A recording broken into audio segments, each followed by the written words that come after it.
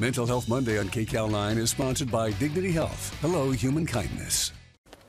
It's Mental Health Monday, and today we take a look at a trend that's growing by leaps and bounds: knitting circles. Serene Branson shows us how some Angelenos are finding friends, a sense of accomplishment, and stress relief through this centuries-old tradition.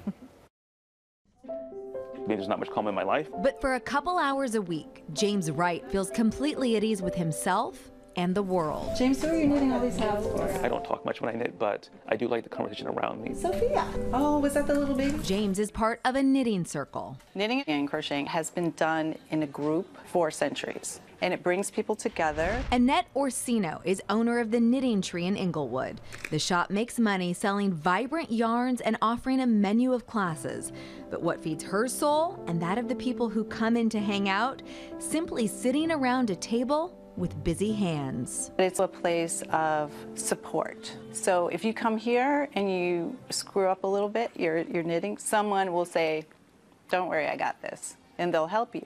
So right away you have emotional support, you have support with your project. It really puts me in a state of zen. Freddie Mendoza also took up knitting to cope with anxiety. His therapist prescribed it as he works on a gift for a friend. It makes you stop really thinking about things that make you worry, things that stress you out. My kids used to babysit her daughter. Like James, Freddie isn't much of a talker. He finds the chit-chat around him, though, therapeutic. Psychiatrists that I've been to have been trying to throw like every kind of pill at me, but this really helps me so much. The shop is blanketed with cozy sweaters, crocheted stars, knitted scarves, and socks that were handmade in circles just like this. What's more, all the color and texture can impact mood. It can excite you, it can calm you down. A knitting circle is something anyone can start. If not in person, then on Zoom.